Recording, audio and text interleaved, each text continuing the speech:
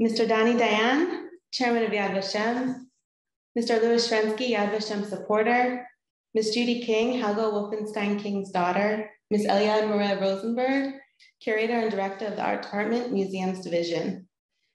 Ladies and gentlemen, good evening from Jerusalem to our local audience here in Israel, and good morning to our audience in the United States. We have gathered virtually for the opening of a new display in the Museum of Holocaust Art at Yad Vashem, marking International Women's Day, entitled Helga Wolfenstein-King, Life, Creativity, and Love in Terezin. My name is Dodi Tolchin, and I work in the Yad Vashem Art Department. I'm pleased to be with you today on International Women's Day to celebrate the art of Helga Wolfenstein-King and the opening of a special display at the Yad Vashem Art Museum. In 2019, thanks to the generosity of Barbara and Louis Shrensky, the Yad Vashem Art Museum acquired a collection of some 140 works of art made between 1942 and 1945 in the Terezin ghetto. The majority of these artworks were made by the young artist Helga Wolfenstein. At the end of 1941, when Helga was just 19 years old, she was deported to Terezin. She developed her artistic talent with help from instructors in the ghetto's drafting department, including artist and poet Peter King. Her sketches and small paintings give us a glimpse into the daily life at the Terezin ghetto. The new exhibit, Helga Wolfenstein-King, Life, Creativity, and Love in Terezin, displays these works to the public for the first time. It's now my pleasure to introduce the chairman of Yad Vashem, Mr. Dani Dayan.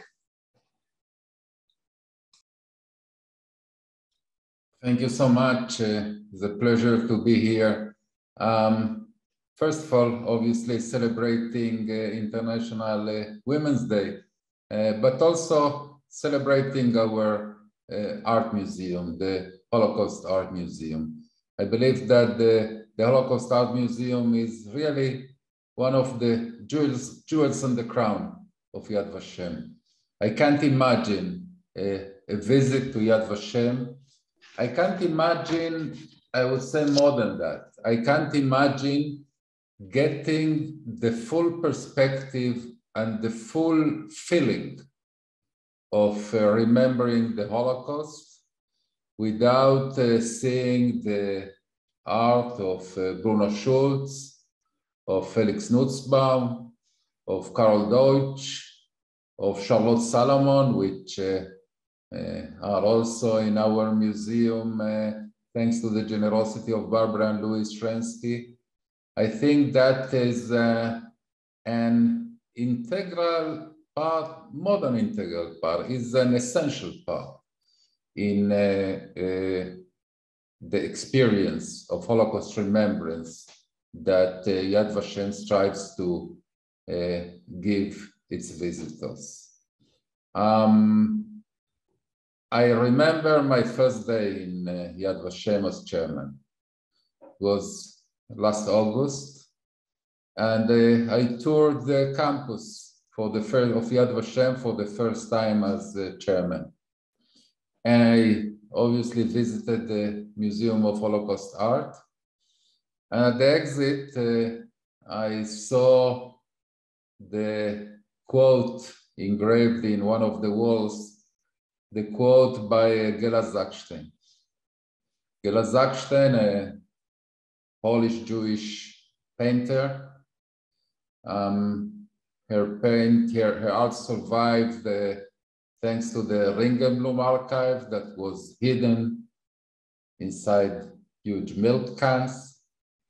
And I remember that quote, I saw that quote that says, as a standard written in the ghetto, in August 1st, 1942, in the Warsaw Ghetto. And she wrote that I stand on the border between life and death, certain that I will not remain alive, meaning I know, she knew that she's doomed. I wish to take leave from my friends and my works, and here comes the sentence that really made me cry. My works I bequeath to the Jewish Museum to be built after the war. Gela Zakstein knew in the hell of the Warsaw Ghetto, knowing that she will not survive, She knew that the Jewish people will stand to the commitment and establish Yad Vashem. And inside Yad Vashem, the Jewish people will establish an art museum to remember the art that was done under the most horrific circumstances you can imagine.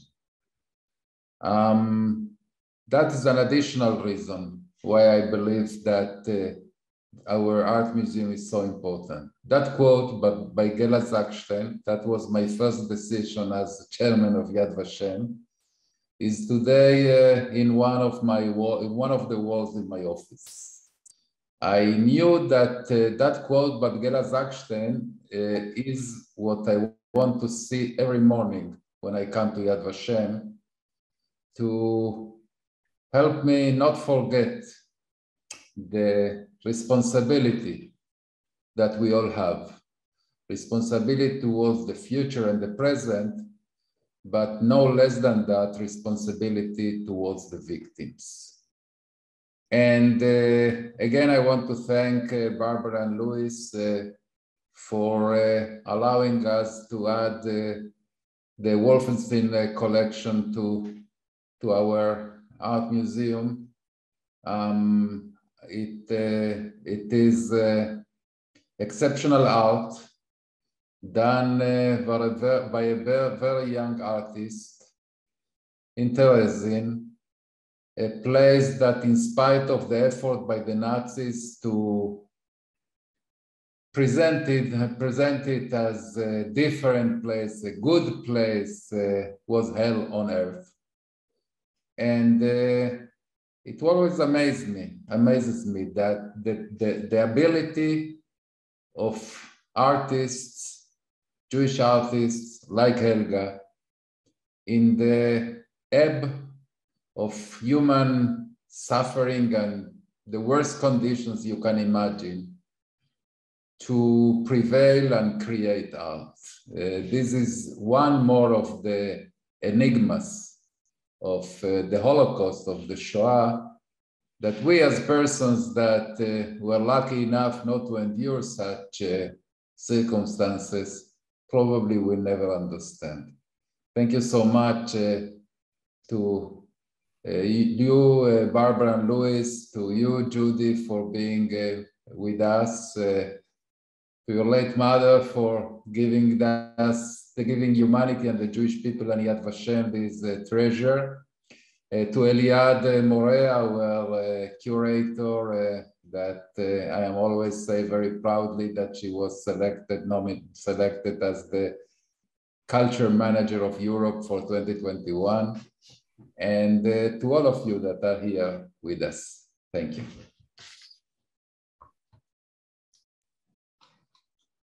Thank you, Mr. Chairman. Barbara and Louis Shrensky have been longtime supporters of Yad Vashem. Around 20 years ago, when the new museum complex was still under construction, Barbara and Louis Shrensky helped us acquire paintings by Charlotte Salomon, some of which are still part of the permanent display at the Art Museum. Throughout the years, we have been able to count on their ongoing support and have significantly enriched the Yad Vashem Art Collection thanks to their generosity. It is an honor to invite Mr. Louis Shrensky from Maryland as a representative of the Shrensky family for a few words. Well, thank you very much. This is a distinct pleasure to represent the family, to be able to join you on this very important occasion.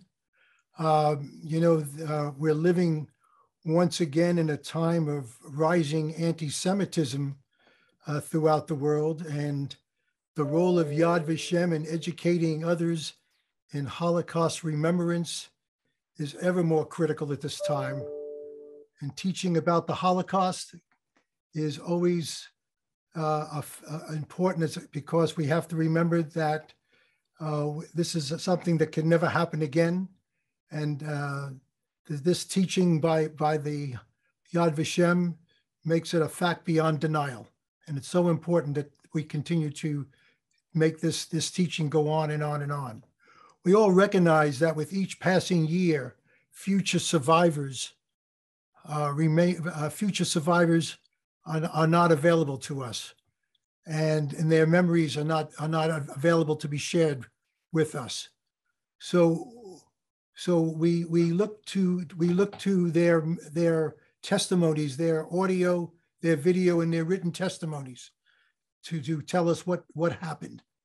How wonderful it is to supplement these testimonies with the art that was made during these most horrific times.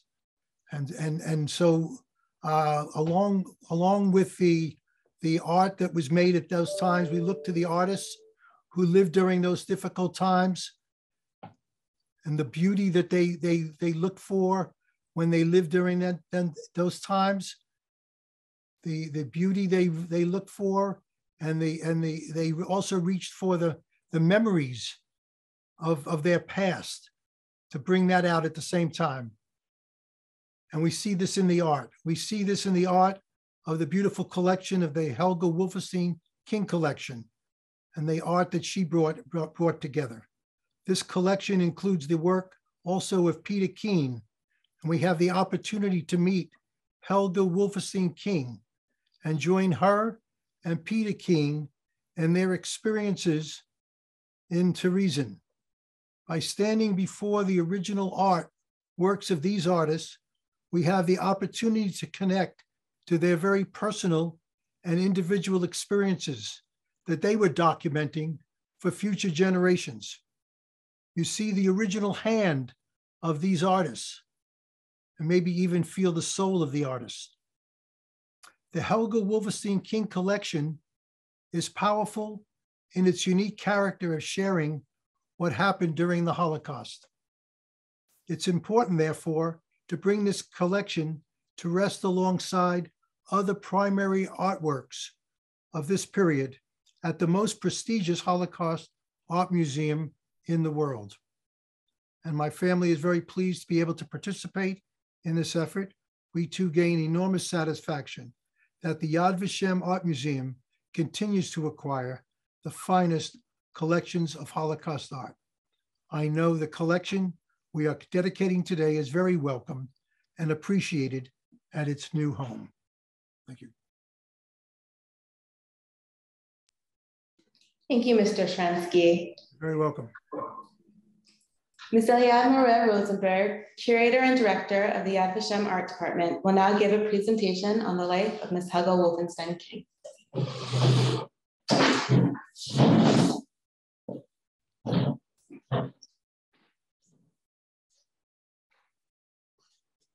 Shalom, I am very pleased to be here with you today for the virtual opening of a tangible exhibition in the Art Museum. Before giving you a short presentation about the art and life of Helga Wolfenstein-King, I would like to thank our special participants. Mr. Dani Dayan, our chairman, thank you for your dedication to the Art Museum and for your meaningful words. I am grateful to Mrs. Barbara and Louis Shrensky for being longtime supporters of Yad Vashem, and in particular of the art collection. It is always a pleasure for me to talk art with you and hear about your special collection. Mrs. Judy King, Helga Wolfenstein-King's daughter, with whom I felt a true connection from the very start. You have always been a great help and shared so much information and knowledge with us. Thank you. I would also like to take this opportunity to thank Mrs. Vivian Uriah, our Museums Division Director, and Yifat Bach-Achron, her deputy, for their trust and support, making the acquisition of this important collection and its display possible. I'm grateful to the following divisions and departments of Yad Vashem for their significant contributions: international relations, media relations, commemoration and public relations, information technology division, graphic design and production, the archives, and my colleagues from the museums division, conservation section, and the artifacts department. Last but not least, My thanks go to the team of the art department who worked with me on every part connected to this exhibition. Orly Ohana, Michal Feiner-Rosenthal, Liat Shiber, Liat Daisy, and of course, Dodi Tolshi. And now let's talk art. So I'll share my presentation. Let me go F5. So from the beginning. So as an introduction, I would like to start with a story, a special booklet written and illustrated by Helga Wolfenstein-King in Terezin during 1942 and 1943. You see, it's so small, so tiny, it's just 4 inches. And it tells the story, it's a popular story about 2 frogs that fell into a bucket of cream. One frog just was in complete despair and sank. The other one started swimming, trying to survive at all costs. And in the end, after swimming so much, the cream solidified into butter, and the frog was able to go out, to jump out, and the frog took with her the other frog and saved her. And we see it ends, so it's a happy end, as you see on the flag, with the Star of David. And you see also a red Star of David on this nurse's cap. And this, probably most obviously, this frog stands for Helga's mother, Hermina, who was the head, the matron of the infectious diseases ward, and she was very strong and helped everyone around her. Now let's see who are the characters, the real characters in real life.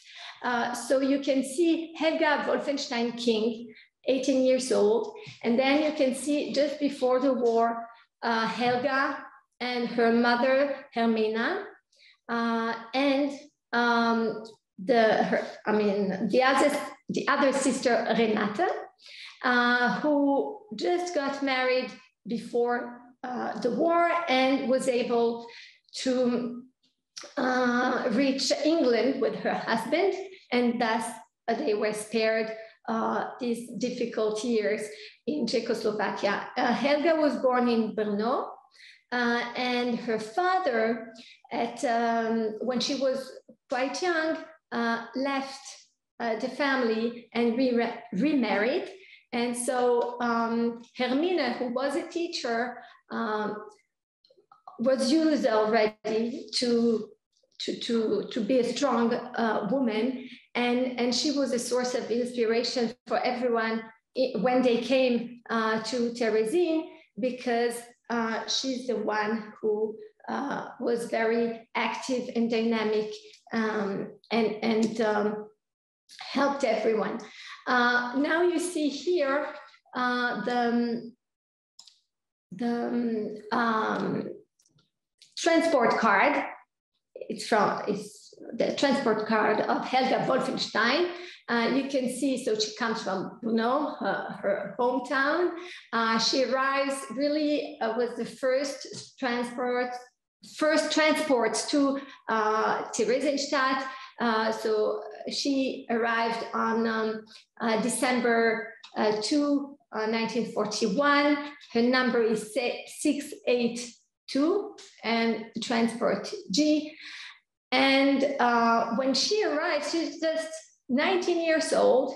And here you have this 19 years old girl who arrives to Theresienstadt, and look at this painting, this watercolor that she painted a few months later it gives us a bit of the claustrophobic feeling one had when arriving in Theresienstadt. Well, of course, it's a place that was designed as a fortress town in the 18th century, but through this composition, with this choice, Helga gives us this really sense of arriving to a dead end. And what strikes us is that in spite of this situation, well, this young woman finds herself in a prison, in a camp, in a ghetto. It's a camp it's a ghetto that has characteristics of a concentration camp and serves as a transit camp for Jews to the extermination camps. So in this place, she chooses art and she chooses life, and she chooses life through art. And this is what we'll try to see in this short presentation. Here you can see her room, the room she shares with her mother and her aunt. Maybe I forgot to mention, she arrived with an aunt by the name of Uli, Julia Fleischer, and so they share this room with other persons. And look at these two watercolors. We can see what happens within just a few months, 3 months, separate these two watercolors. The first, we can see how Helga is meticulous in all the details she gives us, and these details are very interesting for us to learn about how they organize their lives there. For instance, you can see how the clothes are hanging, and we definitely see the Jewish badges on the clothing, and we see how with the little they had, they organized themselves. For instance, using their suitcases. So the first suitcase belongs to Helga's mother, Hermine. The second suitcase belongs to Helga because it's their number of transport. The bucket that we see here belongs to Hermine. And these also the use of color here, it's almost optimistic. At the beginning, they come with, this maybe energy. They try to make the best out of what they have. And we see how they really struggle to maintain normalcy. 3 months later, already we see that the conditions have deteriorated. They're sleeping on bunks. And what we also see is that in just 3 months, the artistic style of Helga has changed from maybe a more naive approach, a very colorful approach, looking into every kind of detail. Now she has become more expressive and shows maturity in her style. So as I mentioned, as we saw with the frog, Hermine, Helga's mother, was appointed as the chief or the matron of the ward for infectious diseases. And we can learn about her strong personality from the two caricatures that we see. The first caricature here in the middle was done as a birthday card by Helga Wolfenstein, and it was given to her mother. And you can see how she admonishes Dr. Pollack. So you see roles are reversed, and she's like this strong, very, very powerful woman. It's very, I think, appropriate to mention Hermina's memory today when we are celebrating women all around the world. So we can learn about her strong personality. He's really afraid from her, apparently. And we can see another caricature that was done by Bedrich Freda, an artist active in Terezin, who depicts Hermine with a whip in one hand and a gun in the other. And we see all the girls that suffer from encephalitis, which is a disease, an infection, inflammation of the brain tissues, and that leads to all kinds of symptoms, very difficult hallucinations, and all other symptoms that are portrayed in these women. So we see how strong she is with the patients, probably with the medical, all the medical staff. Helga herself was able to find a work within the technical department in the Zeichnungsbüro, which is the drafting office. And probably it was with the help of her mother, who knew about her artistic talent. So we can see Helga here in the middle, who is working with her friend from the technical department. And one of the artists working there is Dieter King. Now the technical, just a few words about the technical department. Here we see works that were done in the technical department. For instance, this poster done by Peter King, and you see how his sketches, his studies helped him in order to create this poster.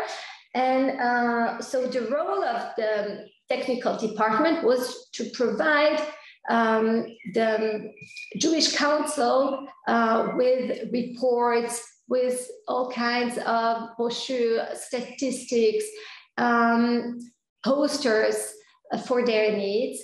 And it also served for propaganda purposes. Now, it is worth mentioning that the artists working in the technical department during their free time, because they had access to painting materials, in clandestinity, they portrayed real life, what was really going on in the ghetto. And thanks to their depictions, we know a great deal about the real Theresienstadt, and not the one that the Nazis wanted to show the world, and especially the Red Cross. You know, then from the end of 1943, the Theresienstadt ghetto was used by the Germans to serve as a ghetto, as a model, or in order for propaganda reasons, and they wanted to have the commissions of the Red Cross come to Theresienstadt. Now everything was a lie, of course, and in order to present the ghetto, they deported massively the people from Theresienstadt. So here, thanks to the artists that took great risks in order to depict the reality of Theresienstadt, we know what life was really like. And here I chose 3 paintings dealing with death, the omnipresent death that was in Theresienstadt. So for instance, the hearses that were used not just to transport bodies, but also for every other possible use, for instance, to transport food and supplies, and also the elderly who weren't able to walk. But this image of the hearse in Theresienstadt, which was the only vehicle that was allowed, so it's the vehicle from the Chevra Kadisha, the funerary vehicle, it is a symbol. It stands as a symbol of death and the terrible conditions in Theresienstadt. Just from the very dreadful conditions of this place, 35,000 people died just of malnutrition, this crowdedness, not having access to normal hygienic conditions. And of course, death was always present because there were all the time these transports to the east, to the extermination camps, and people in Theresienstadt lived constantly under the fear of the next transport, of being included on the next transport to the east. And 88,000 people were deported from Theresienstadt to the extermination camps, mostly Auschwitz, but also some others. And so, we have to remember that when we talk about Theresienstadt, because sometimes it is being remembered just as the model ghetto, and it doesn't really depict the reality of the place. Helga as well depicted this harsh reality, and you can see how she tells about how it was like living in this place and how they suffered from the very difficult conditions there. Okay. Now, in this situation, she meets Peter King. So, as I said, Peter King, no, maybe I didn't say so already, I'll say it just now. Peter King was also working in the technical department. Actually, he was the deputy director of the drafting office in the technical department. So he was the deputy manager of the drawing office, and he was also originally from Brno. He wasn't born there, but he was born in Bansdorf, but he was living in Brno. And so he and Helga had immediately a very strong connection. They shared a passion for art. Now, Peter King had been already an active painter at the beginning of his career in Prague. He had learned at the Prague Academy of Fine Arts, and he also taught there. So he came as an experienced artist, and that's why he was probably chosen to be the deputy director of the drawing office. And he was also a poet, and he also wrote poetry and plays, and he's mostly known for writing the libretto of the Emperor of Atlantis. Now, Helga recalls how they first, how their connection really started, how this great friendship started. It was when he invited her to join him to be his assistant in painting outside. And in these two paintings, we can see really the symbiosis that happens between the two, because Peter King is painting, and this is how Helga depicted him, and she herself was painting at the same spot, probably at the same occasion. So a lot will see how they worked together. And she remembers, Peter and I started a great friendship.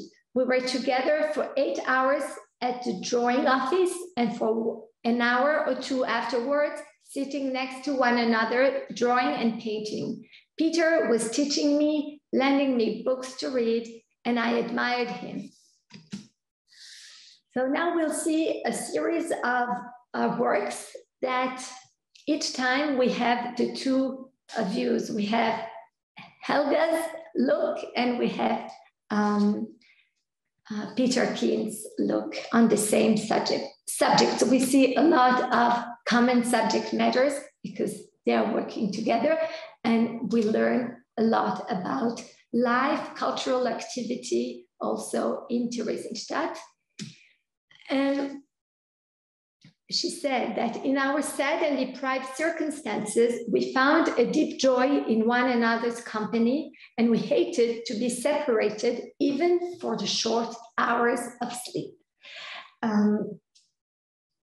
This Lange Straße spot, specific place, was very significant for them. Peter King and his wife, Ilse Stranska, where their names were on the transport on October 1944. Actually, their parents, both of Ilse Stranska and of Peter King, also were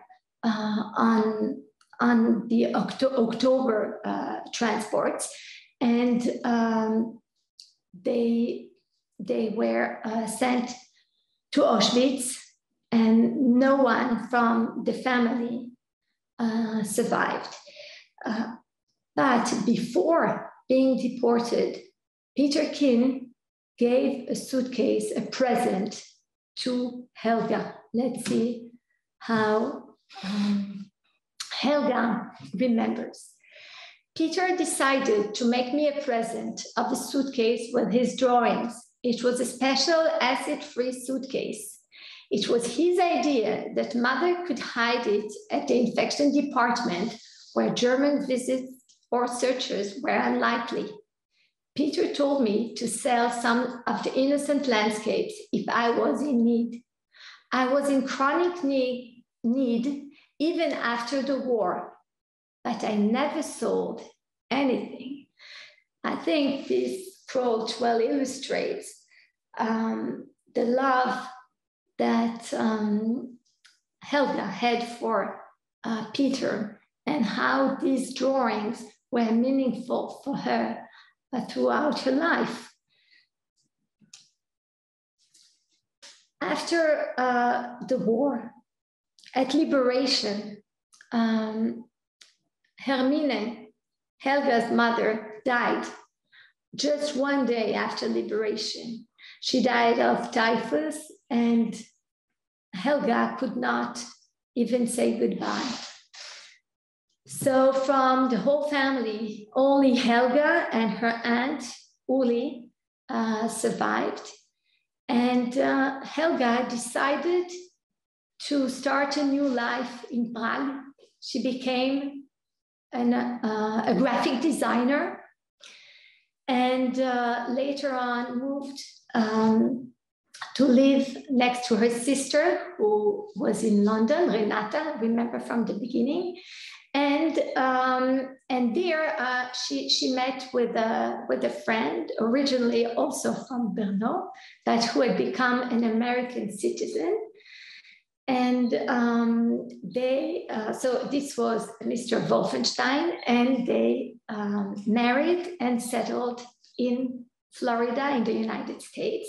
And this is where Judy, their first and their only child was born.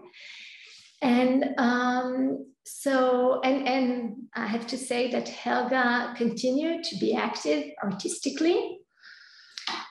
And I think that now you better understand why I started this presentation with the story of the two frogs, because I think it illustrates not only Hermile's survival, but also Helga's survival in Theresienstadt. It is this optimistic frog who does everything in her power in order to stay alive. This is the story also of Helga King, who, in spite of being imprisoned at the age of 19 in Theresienstadt, chose life and chose art in order to stay alive. And I think that for us, she's really a source of inspiration, and it is important to remember her and her family today when we celebrate women all around the world.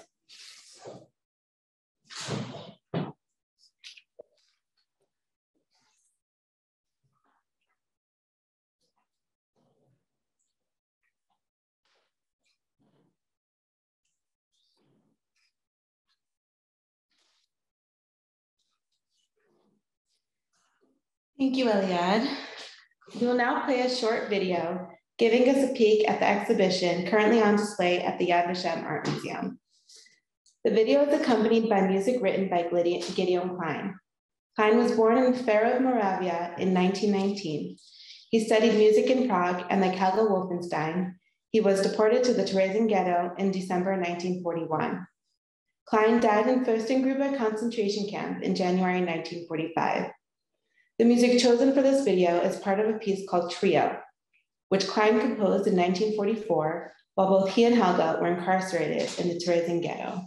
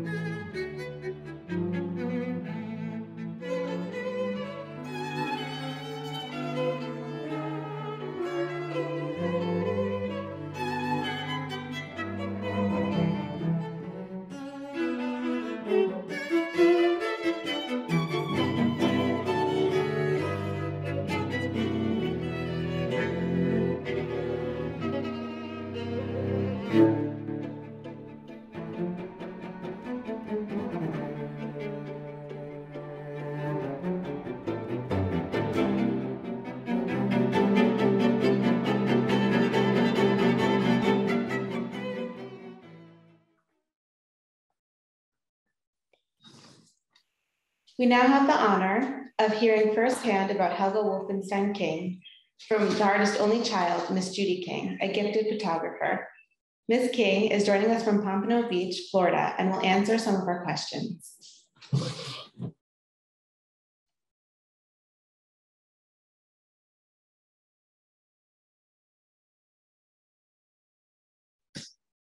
Hello, Judy. Hi, Eliad. I would like to ask you, how was it like growing with a mother who was a Holocaust survivor and an artist? Well, It feels as if I always knew about Mother being a concentration camp survivor. But I realize in retrospect that as I got older, the camp stories became more detailed.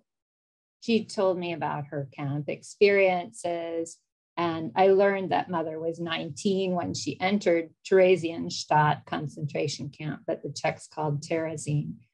That, as you had said, the Nazis created a ghetto of Jewish artists, poets, playwrights, actors, and musicians at Terezin. And their motivation was to trick the Red Cross into believing it was just a fenced artist colony rather than a forced labor camp with deprivation, disease, and death. Mother always seemed to be driven to create art and crafts. Aside from watercolor and acrylic painting and charcoal, sanguine lead, pastel, pen and ink drawings, she made collages, mosaics, pottery, copper enamel quilts. She knitted and crocheted. She made parasols, latch hook rugs, artificial flowers, costume jewelry, and clothes. And my father was a maître d'hôtel, and so she made Daddy a tuxedo, and she made Mother herself and me mother-daughter dresses, and she made art outfits for my Barbie dolls. And she transmitted her love of visual art to me. She gave me art supplies and she taught me how to use them. She talked to me about artists and gave me some of the vocabulary of art. And we looked at books and magazines together, and we discussed art and fashion. And we had many memorable outings to a variety of art venues and events. But I have to say that when I was a girl, Mother's art intimidated me. And I didn't want to work in any areas that were Mother's strengths. But as a woman, I'm a photographer largely because of Mother's influence. In the 1960s, Germany offered reparation money to inmates who met psychiatric criteria. And Mother wanted to build a studio onto our house with some of the money, but Daddy prevailed. And this meant that Mother was creating most of her contemporary art in our living room and dining room. So each day before school, I would see Mother's latest art project on her easel. And after school, I would see how the project had progressed. And sometimes there would be images of Peter King on her easel. And that was because she would incorporate these Holocaust images in her contemporary view of Holocaust themes. And I was so impressed that Daddy showed no signs of jealousy about Mother's continuing fixation on Peter King. I really don't think I could have done that. Did she tell you about Peter King? What place had Peter King in your life? Yes, Mother told me about how her efficient mother, short Mina, became the matron of the infectious disease ward at Terezin.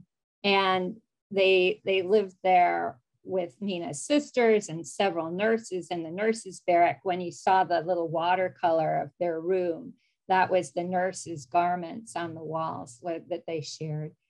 And although Mother was a draftswoman in Terezin, sometimes she worked in the fields and she smuggled carrots in her clothes for her roommates. And she could have died of the typhus and typhoid fever and diphtheria she contracted as an inmate. But she was a talented young artist, poet, linguist.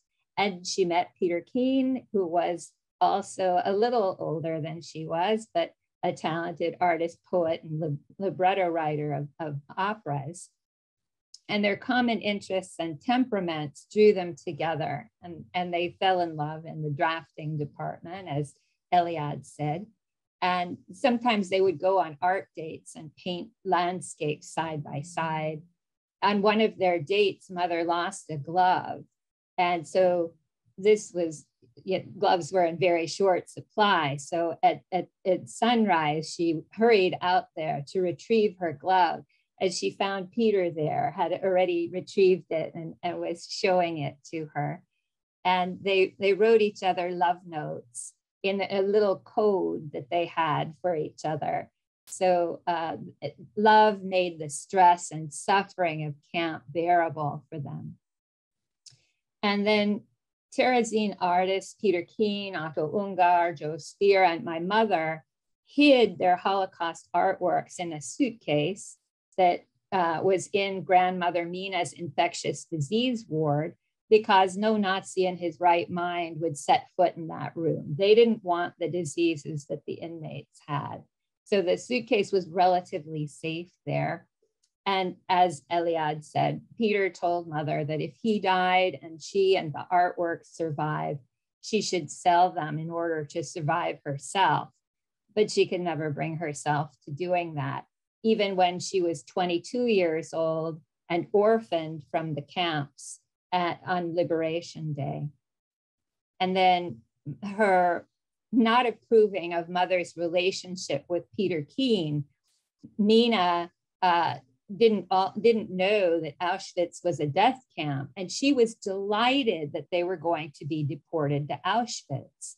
It seems incredible to hear that today, but she didn't know, and she just wanted to break them up. But the evening before they were to leave for Auschwitz, Peter Keen spent the entire night awake, trying to convince the guards to keep mother and Mina off the transport. And when morning came and he was sure that mother and Mina were not going to be deported, he fainted from worry and effort and exhaustion and malnourishment. Tragically, as Eliad said, Peter was ultimately deported to Auschwitz himself, where he perished. In 2001, German Holocaust author Jürgen Zerke came to America to interview my mother for his Czech book, Böhmische Dörfer. And I have that book here. He wrote extensively about Peter Keen and mother's love story and the fact that the suitcase of Holocaust artworks was being held at the Terezin Memorial and Ghetto Museum, despite Helga's legal case to regain it. So this is the Czech version of the book. There is a German version of the book, but mother isn't in the, oh, is it too high or low? I'm sorry. Let me see. Here we go. Yes. Yeah. So, and so that book kind of chronicles their lives together there. And I think I covered what you wanted to know. I hope so. Thank you. Yeah, this is really truly fascinating. Each time we talk, I learn something new. So now maybe I would like to ask you, Judy, I think I've become acquainted with your mother's work through the website that you created in her memory. And I want to ask you, as the second generation, as the one bearing now the testimony of your mother, what it means for you and how you became so much involved. If you could share with us. Right. So in 2012, I decided I wanted to mount a posthumous show for my mother, and it was called The Art of Survival. So this is the poster from the show. I guess maybe it's backwards for you, but anyway. And I needed to get her materials cataloged for it because I wanted to show a PowerPoint video in the background. And so I photographed everything. I had friends like my cousin Peter in London and other friends who spoke Czech to translate some of the Czech and German, because I have very rudimentary knowledge of both of those languages. And so I put translations on the website called helgaking.com. and 400 of her 600 artworks are on there. I ran out of steam. I just couldn't get myself to do the other 200 pieces, but they were there. And then I talked with Randy Schoenberg, and he was the American attorney who was featured in the movie The Woman in Gold, about the retrieval of artworks from Austria. And I talked with him about the retrieval of the suitcase that still exists intact. And he said, well, there are a few issues. One is that your mother had an unsuccessful legal case in the Czech court system. And so they will probably not want to hear the case again unless there's new evidence. And the other is that they, I'm sorry, I had a little lapse in memory. I can't remember what I was going to say, but yeah, he said that the Czech Republic is much more difficult to get artwork out of than Austria was. So those were two difficulties. Maybe if you can more specifically address, there's a question in the chat about how did the suitcase with the artwork get to the museum? Maybe that's the link people did not understand, how from Peter giving it to your mother, how it reached the museum. That's an excellent question. So what happened was on Liberation Day, Mother took the suitcase and left Terezin with it. And her mother died right around Liberation Day. So Mother was fully orphaned, but her Aunt Uli lived. And Mother needed to make a living. And so she was going to become a commercial artist in Prague. And she lived in a little garret apartment, had no room for the suitcase. So she gave it to Aunt Uli to store, and it was in the attic, and it stayed there for decades, even after Mother left Czechoslovakia, because she was afraid it would have been confiscated at the border. So she didn't dare leave Czechoslovakia with the suitcase. So fast forward, my Aunt Uli hired, unbeknownst to her, a communist sympathizer who reported that he had found this treasure trove of artworks in the attic in the suitcase. And he informed the communists that my Aunt Uli had this, and they threatened to take her pension away if she did not turn it over to them. And so she did, and she was heartbroken, and she wrote my mother these letters of great guilt and shame that she had to part with it in order to survive. And so the Terezin Museum got the suitcase intact, and one would have thought that the artworks would be distributed across the globe, but they weren't. They stayed in the suitcase, and Terezin recognizes that they are not the modern, oh yes, I forgot to say. So once communism fell, the Terezin Museum still had the suitcase, and they recognized they're not the rightful owners, so they're not entitled to show the work, but they are caregiving the work. And in 2017, I went to the Terezin Museum to ask them about what would it take for me to be declared the rightful owner and be able to export the work. And they said that they agree I am the rightful owner, but that I would need to go hire a Czech attorney, go through the Czech court system, and get declared the owner and get the right to export the work.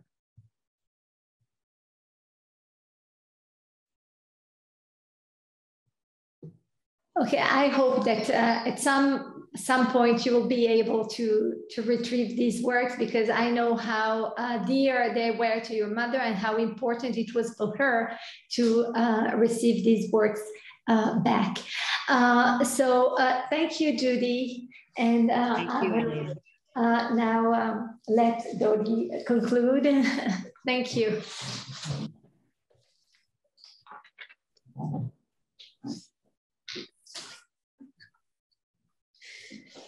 Thank you, King.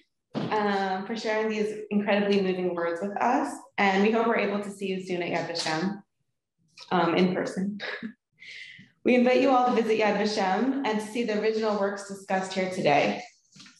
For those unable to visit, we encourage you to take a look at the Yad Vashem Art Museum website, which now includes a page about Helga Wolfenstein-King and Peter Kim. In addition, to mark International Women's Day, we've released a special online exhibit focusing on women artists from our collection. There, you can find information about Helga Wolfenstein-King, as well as other talented women who created art despite the hardships of the Holocaust. The website links are available in the chat. Thank you for joining us on this International Women's Day. Okay, Shanann.